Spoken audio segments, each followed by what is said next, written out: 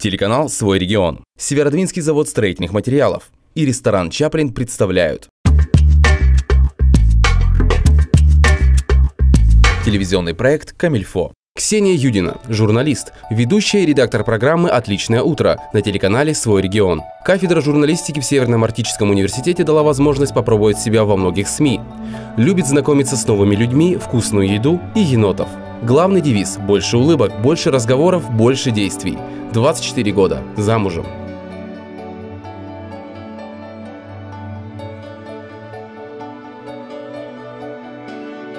Здравствуйте, с вами программа «Комильфо», я ее ведущая Наталья Галушина, и сегодня гостья нашей программы моя коллега, журналист, ведущая и редактор программы «Отличное утро» на телеканале «Свой регион». Привет, Ксюша. Здравствуйте.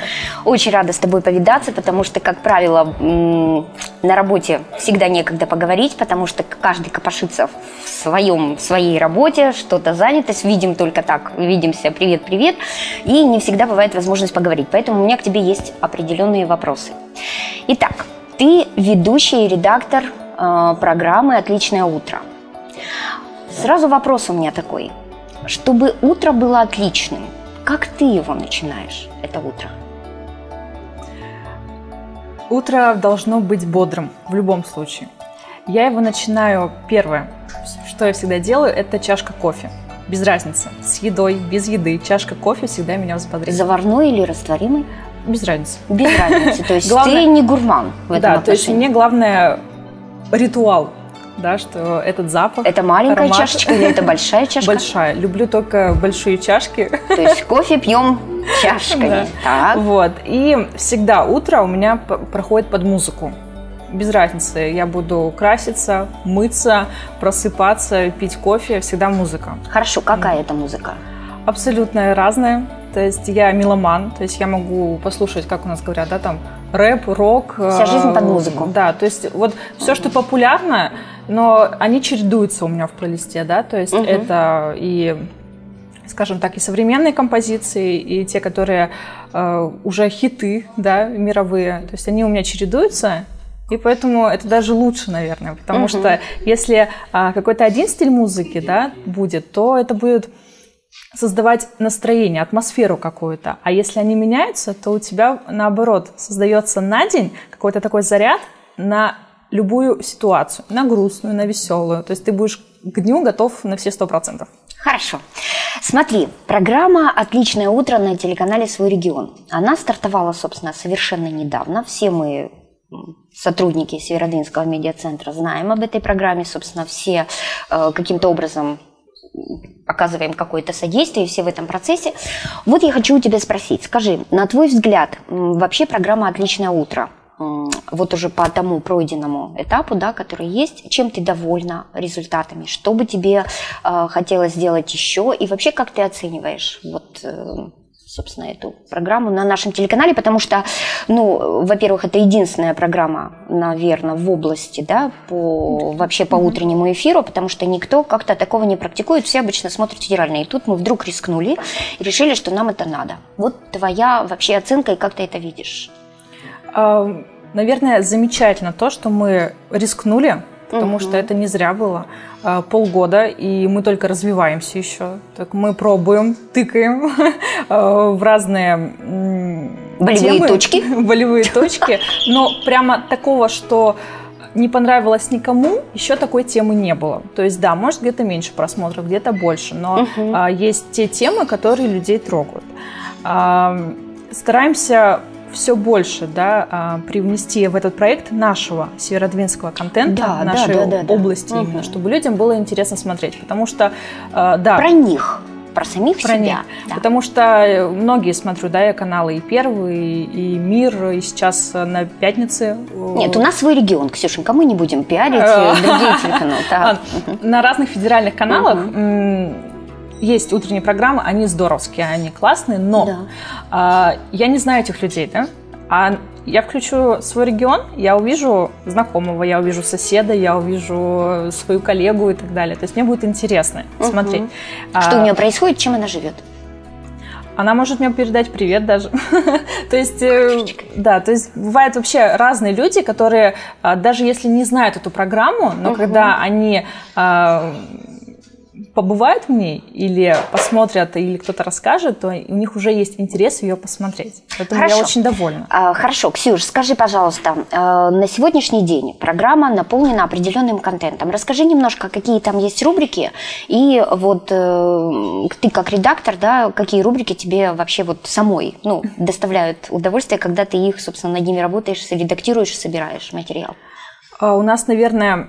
Сколько вообще у нас рубрик? Их очень много, то есть их около 30, наверное, сейчас. Они меняются, то есть они не ежедневные, но стараемся пополнять. То есть как минимум раз в неделю каждая рубрика выйдет. Сфера вообще, наверное, мне кажется, уже почти вся охвачена. То есть это и вкусные завтраки, это зарядки, это советы от визажистов, советы от спортсменов, от тренеров там, по самообороне, юристов, различные лайфхаки в жизни для мужчин, для детей. Вот все, что душе угодно, все вы можете здесь найти. Но, естественно, что темы разные у каждого направления, поэтому что будет интересно, да, допустим, ребенок у каждого разный, у кого-то маленький еще, у кого-то побольше. Но у каждого он вырастет, и то есть что-то посмотреть на будущее тоже будет полезно. Мне нравится, конечно, мне нравится все, но больше всего мне нравится работать над теми рубриками, которые только-только заходят. То есть мне нравится как мамой такой быть. То есть, грубо говоря, ты вот рубрику сначала, которую взяла, ты ее поставила на рельсы, она у тебя идет, и дальше ты начинаешь увлекаться чем-то новым. Да, то есть... Но ты не упускаешь из виду те рубрики? Нет, конечно, да. То есть я продолжаю с ними работать в том же темпе, с тем же энтузиазмом. То есть я не делаю это как... на заводе, да? Хорошо. На конвейере. Ксюш, тогда вопрос, немножко тебя перебью. Смотри, рубрик много, ты сама только что об этом сказала, охвачены все сферы, собственно, можно узнать, посмотреть. Вот у меня тогда вопрос, смотри, на твой взгляд, как ты изучаешь вообще какой-то соцопрос или как ты интересуешься у зрительской аудитории, что им интересно, чтобы эти рубрики были на сегодняшний день актуальными? Ну, то есть вот я, например, у меня была потребность, грубо говоря, да, или интерес какой-то посмотреть вот ту или иную рубрику. Начали мы с простого, да, сейчас современный мир, никому не секрет, что это интернет, то есть в интернете мы стали проводить опросы, просто какие рубрики стоит убрать или какие стоит добавить. Какие-то убрать никто не просил, но новые прям требовали. Вот. Все, что возможно было, мы привнесли, но бывают случаи, когда вот звонят по телефону. То есть человек, который нам звонит в редакцию, и он смотрит эту программу «Отличное утро», и он говорит, а давайте вот такую-то рубрику. А мы думаем, почему бы нет? Хоть один человек, но эта тема настолько актуальна, что и тому, и тому, и тому понравится. Поэтому даже звонят. Иногда даже... бабушки, да, может, там письма пишут. Это, конечно, да, то есть бывает, что приносят письмо и прямо Слушай, написано. ну у нас сегодня есть как бы человек, который, собственно, я попросила высказать свое мнение по поводу вот данной программы «Отличное утро». Значит, мы сейчас послушаем ее комментарий, а дальше мы вернемся.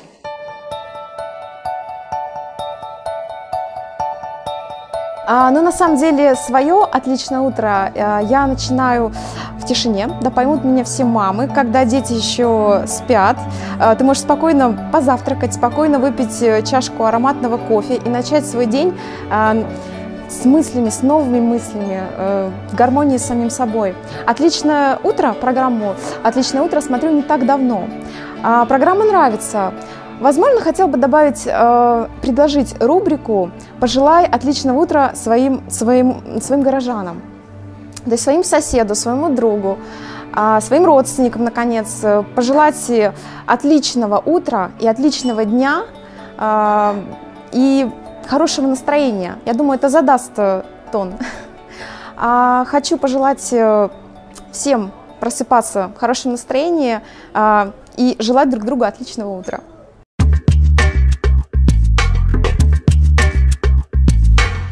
В медицинском центре «Доктор Плюс» прием ведут врачи высшей категории из Архангельска. Запись по телефону 50 13 33, Никольский посад, правое крыло. Тротуарная и фасадная плитка, брусчатка, бордюры и вазоны от Северодвинского завода строительных материалов для вашего дома и дачи. Сделать ваш дом и дачу красивее, удобнее, комфортнее просто. Брусчатка и тротуарная плитка разной расцветки и размеров позволят реализовать самые смелые дизайнерские идеи. А летом цветы в вазонах украсят ваш участок. Северодвинский завод строительных материалов – качественная продукция для вашего дома и дачи.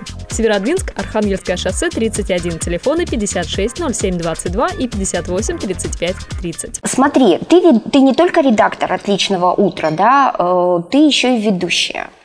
Вот насколько, собственно, сложно или приятно, наоборот, или устаешь, или когда ты совмещаешь, грубо говоря, в одной программе, да, ну, несколько функций. То есть, ну, я знаю, что это как бы непросто, это отнимает очень много времени, это отнимает очень много твоих сил эмоциональных, потому что если ты относишься к своему делу с душой и с ответственностью, с определенной, это непросто. Накопать столько много информации каждый день, это очень трудно. Вот как тебе в роли ведущей, как ты себя чувствуешь, и как вообще настраиваешься вот на то, что ты должна каждое утро сесть и сказать: здравствуйте, дорогие зрители, неважно, там, плохое у тебя настроение, бодрое у тебя утро сегодня было или не бодрое, но ты должна улыбнуться и сказать: здравствуйте, с вами программа «Отличное утро», я ее ведущая Ксения Юдина. Начнем с того, да, что чуть-чуть такая предыстория. Я очень хотела что-то вести всегда. Я знаю. Я помню эту рубрику «Скоро в школу», мы с тобой разговаривали, все получилось. Но, наверное, у нас не было пока проекта, который вот я чувствовала, что это мое. Потому что мне всегда хочется улыбаться, мне всегда хочется нести позитив, чтобы всем было интересно. И когда вот сказали, набираем ведущих, хотя я работаю, да, всех набирают, а я такая прихожу и говорю: очень хочу. И я прямо улыбаюсь, а они говорят: ну вот улыбаешься, и нам нравится, и все. Совмещать на тот момент я не думала, я просто вот шла к цели, я хочу, и все. Сейчас я понимаю, что да, это сложно, потому что времени нужно где-то, скажем так, и ночью поработать, да, и вечером, и после работы. Но вот из-за того, что ты устаешь, эта усталость приятная очень, потому что когда ты садишься на этот диван со своим соведущим, вот отпускаешь все, то есть вот мира вообще нету, то есть там может пожар быть, еще что-то, вот ты просто сидишь и даришь людям эту радость. Ты в процессе. Да, то есть даже была такая ситуация, когда выключили в городе электричество, и там у нас работает генератор, а мы продолжаем. То есть все бегают, что-то делают, мы продолжаем. Ничего нет. Хорошо, тогда вопрос. Смотри, ты только что сказала о том, что со своим соведущий у тебя Сергей Бакичев. Как тебе вообще с Сережей работается? Потому что Сережа тоже пробует, в общем-то, себя, да, в новой для себя какой-то роли, в новом каком-то амплуа. И еще один вопрос сразу будет, может быть, тебе вспомнится на память, какой-то смешной случай, который вот на съемке, ну, я знаю, что всегда съемка сопровождается каким-то смехом, какими-то нелепыми какими-то ситуациями, и все всегда достаточно очень много смеются, и потом это все вспоминают. Вот как тебе работается с Сережей Бакичевым и какой-нибудь смешной случай? Именно на съемке программы, когда запись идет. Сережа Бакичев очень хороший ведущий, да, то есть несмотря на то, что он только себя пробует, он к этому делу относится очень трепетно. Даже я, когда что-нибудь упущу, не так скажу слово, для меня это, ну ладно. Он тебя подхватил и как бы... Нет, Сережа наоборот. Надо переделать. Да. То есть он меня иногда все тоже перепишем на чистовичок. Заставляет. То есть ему надо, чтобы все было идеально. Наверное, это и хорошо. Перфекционист. Да, то есть это вот прямо мужской. Ты сказал, надо переделать. Сереж, нет, надо. То есть мы все переделываем. Вот. Но с ним очень легко. То есть во время того, как переставляет камеры, настраивают свет, то есть мы можем абсолютно весело проводить время, общаться. Ну и расскажут все, и те, кто сидят за камерами, и режиссеры, что смех у нас стоит просто, не знаю, слышат все, потому что из... Не слышали, надо смеяться погромче, в коммерческом отделе не слышно, я тебе хочу сказать так. Из записи, там, то есть нам вот понадобится буквально час, да, записи, мы там пленкой от этой записи очень много, потому что приходится монтажерам и режиссерам этот смех у нас просто вырезать. Они говорят: все, я думал, вы успокоитесь, нет, вы продолжаете и продолжаете. То есть, на самом деле... Вы прибавляете работы монтажерам. Да, но смех, он наоборот, потому что когда мы смеемся, и у людей и глаза по-другому смотрят, и улыбка, она более естественная. То есть то, что мне смешно, то, что мне интересно, будет интересно и другим. Так какой смешной случай вызвал у вас такой катастрофический смех? На самом деле это чаще всего подводки. То есть подводки, особенно у нас про животных. Я не знаю, почему нам так смешно над животными, но постоянно... Например, одну подводку. Подводку, надо вспоминать. Но очень часто очень быстро. У нас, что, например, свинья подружилась там с гусем. И там прям... И у них там прям история. И мы это серьезным лицом сначала пытаемся рассказывать, и у нас накатывает смех уже, мы это смеемся. Это как было на РЕН-ТВ, наверное, видео, которое все видели. Женщина пыталась подводку прочитать про 33 бурых медведя и не могла успокоиться. Вот если у нас бы было время, наверное, может посмеяться? Посмеяться или на 1 апреля показать, что это вот маленький такой кусочек, я думаю, что зрители бы... Просто тоже с нами ухахатывались.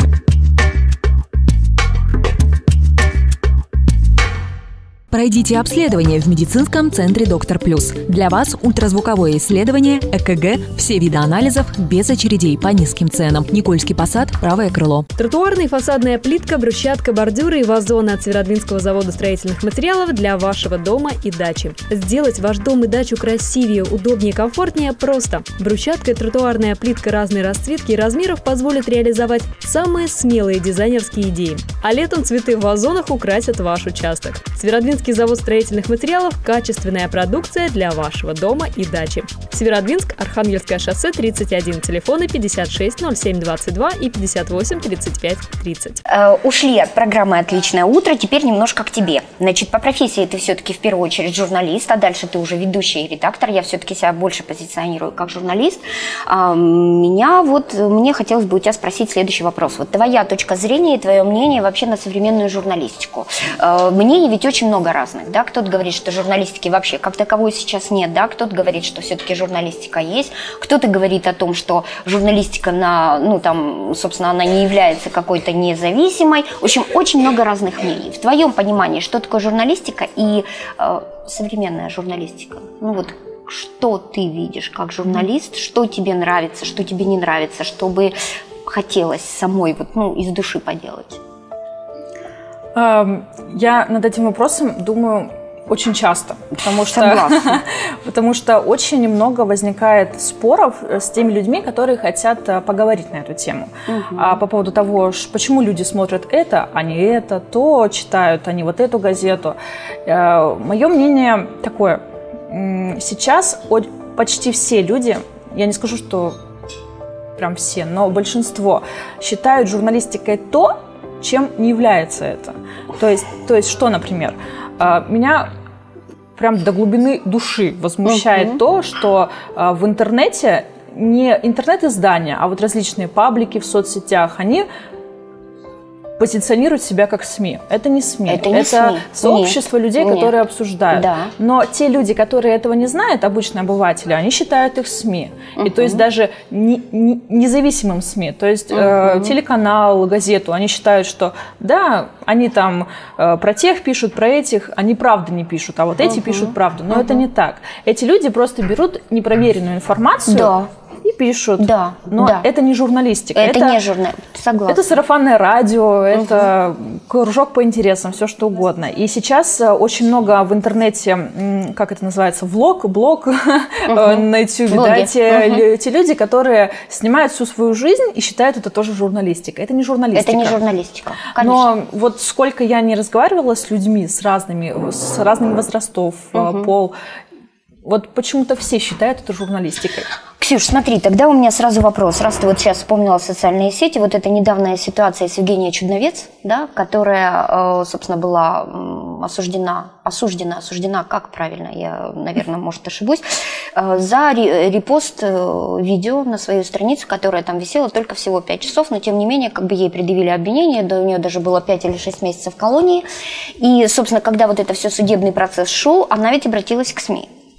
о помощи, о том, чтобы они разобрались. И, собственно, я так понимаю, что с помощью вот как бы СМИшек, да, то есть каких-то журналистов, ей подписали все-таки закон о помиловании. Да, вот твоя точка зрения вот на то, что если, например, вот случилось у тебя такая какая-то ситуация, ну, я не знаю, есть человек, грубо говоря, просто абстрактно, да, на него есть нападки с одной стороны и с другой стороны, то есть кто-то его защищает, кто-то на него нападает, считает он там, что виноват и все. Например, вот у тебя появилась такая ситуация, провести журналистское расследование. Вот мне интересно, ты с чего начнешь? Первым делом я пойду к тому человеку, который ко мне, конечно, обратился. Я выслушаю его точку зрения, но я только лишь выслушаю. То есть я не буду делать для себя выводы какие-то. Потом, естественно, я пойду к стороне, которую этот человек считает, что его обидели. Да? Посмотрю, что мне там ответят. А потом вот эти две точки зрения, они все равно будут друг против друга. И тогда нужно искать источники независимые. И в чью больше будет каких-то решений, то я и приму. То есть у меня не бывает такого, что даже если я знаю, что человек не прав, я буду его жалеть. То есть журналистика, она, по сути, немножко жестокая. Конечно. То есть ты здесь не учитываешь личные интересы, нравится, не нравится. Ты даешь по фактам информацию, которую ты насобирал с той и другой точки зрения. Собрал данные, проанализировал и что-то выдал. Правильно? Да, и то есть и очень часто люди не понимают, потому что они от СМИ ждут помощи. Но СМИ... На свою сторону. Да. А журналистика, она, по сути, это лишь сбор и обработка информации. Мы не можем помочь. У нас от нашего труда может быть какой-то эффект, но помочь своим трудом мы не можем. То есть мы выдали статью, сюжет и так далее. И от этого может пойти резонанс, общество может встать за или против, и тогда уже общество и другие структуры будут решать. Хорошо, Ксюш, предположим, ты пошла к этому человеку, послушала свою точку зрения, но он тебе очень симпатичный, этот человек. Вот у тебя прям душа лежит к этому человеку. Что ты будешь делать? Я буду писать все равно, как есть на самом деле, а потом дома, возможно, там, родственникам, друзьям я буду рассказывать, что вот смотрите, какая там бедная бабушка и так далее. Но сделаю я по совести. Хорошо, время у нас не очень много, поэтому я хочу задать еще, наверное, у меня еще есть вопросы, я могу с тобой еще поговорить. Вот, есть еще вопрос у меня. Смотри, скажи, пожалуйста, какая у тебя в детстве была мечта?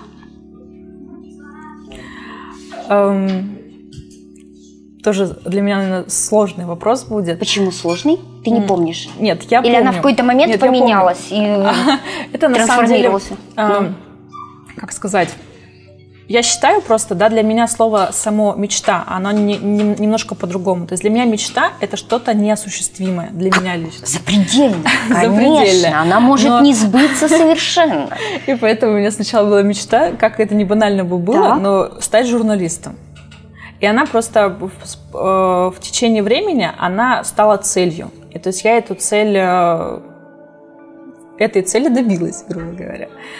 Но потом, и поэтому, когда я ее достигла, я думаю, а как? Это же была моя мечта. Хорошо, тогда я тебя немножко поправлю. Мечта стать журналистом. Ну, ты же представляла, какой ты будешь журналист? У человека всегда в голове, помимо желания, мечты и цели, есть какой-то образ. Правильно? Но я тебя сейчас не буду как бы что-то новое тебе открывать. То есть, вот, например, я там, ну, грубо говоря, у меня вот есть мечта какая-то. Но я же вижу себя в этой ситуации, какой я. Вот какой ты была в детстве вот в этой своей мечте? Ты же не просто, сейчас ты журналист, Ксения Юдина, и что? Ну, все, сбылось. Я думаю, что все журналисты мечтают быть... Какой ты была в детстве, вот как ты себя видела вот на этой картинке, какой ты будешь журналист? Какой-то мировой известности, я не знаю, там, что-то, какое-то благое дело делаешь, или вот просто там где-то ездишь, сюжеты собираешь там с камерой. Я думаю, все журналисты в начале своей карьеры мечтают о Первом канале. То есть Катя Андреева – это ведущая и журналист для вот всех, наверное. Да. Это прям кумир. То есть вот в детстве это вот было, что я смотрю, я вижу, я хочу.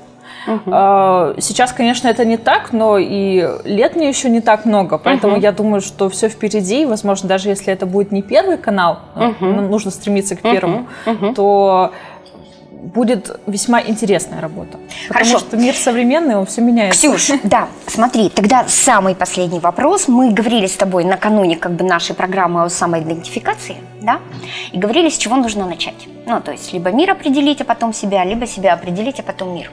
Скажи, Ты себя самоидентифицировала? Вот кто ты? Ведь это же очень, ну, на самом деле, серьезный как бы вопрос, понять, кто я вообще. И что я вообще тут делаю. Вот, да, то есть я рассуждаю об этом, но мне кажется, что я еще в процессе. То есть каждый раз, когда я зацикливаю себя на мысли о том, кто я внутри и чего я хочу. То есть я понимаю, что да, сегодня я такой-то человек, спустя там год я могу подумать об этом, и да, я другой человек. И когда я думаю о том, почему же у меня такое мнение, может, я ветреный человек, может, что-то во мне не так. И думаешь об этом и понимаешь, что в тот год у тебя была такая-то жизненная ситуация, был такой-то мир, и общество другое. Ты готова меняться? Вот завтра случилось что-то, я не знаю, ну, предположим, я не знаю, ты решила вот, ну, не ходить больше, не быть журналистом, я не знаю, что-то произошло там, ну, какие-то переторбации, да все что угодно, и ты больше не работаешь. Ты готова меняться, что-то еще делать? Кажется, ты не сломаешься, не из тех людей, которые опустят руки и вот скажут, все, жизнь закончилась, мечта рассыпалась, все. Что я самый открытый человек, и я готова, мне кажется, вот на любые изменения. Переехать в другой город, пожалуйста. Стать другой по профессии абсолютно. То есть я даже считаю, что те, кто работают журналистами, все равно у этой профессии есть срок годности. То есть 5-6 лет. Да. Потом нужно уйти в совершенно другую сферу, отдохнуть и вернуться с новыми силами. Либо если у тебя есть какое-то направление и лазейка. Хорошо, программа все-таки подходит к концу. Блин, очень здорово поговорили, я очень рада. И хочу закончить нашу программу тем, что мы тебе подготовили небольшой сюрприз. Взяли комментарий у твоей лучшей подруги немножко о тебе, и мы закончим программу. Так как ты сказала, что когда я тебя спрашивала, что ты любишь, ты сказала о том, что я люблю знакомиться с новыми людьми. Сегодня нам был представлен учитель труда, который ушел на пенсию, собственно, новый человек, который нас немножко посмешил, улыбка, яркость в глазах и все прочее. Покушать, как ты мне сказала, и енотов. Слушай, ну новые люди есть, покушать тоже, чай, выпечка в ресторане Чаплин. Енотов я не могу тебе представить. Но это очень здорово, что мы сегодня собрались и поговорили. С вами была программа «Комильфо», я ее ведущая Наталья Галушина, и сегодня гостья нашей программы была ведущая, редактор программы «Отличное утро» и журналист. Заметьте, я поменяла местами. Смотрите программу «Отличное утро» на телеканале «Свой регион», улыбайтесь и будьте счастливы. А мы увидимся с вами ровно через 2 недели. Пока-пока. Мы с Ксюшей дружим очень давно, мы с ней вместе учились в университете, заканчивали факультет журналистики. Ксюша очень отзывчивый человек, та девушка, на которую всегда можно положиться, всегда знать, что она выручит в любой ситуации, человек, на которого можно опереться, к которому можно прийти с любой радостью, с горем, она всегда поддержит, направит, подскажет, как нужно поступить в той или иной ситуации. И все знают, что Ксюша – человек, который может буквально в минуту собраться и отправиться на край света.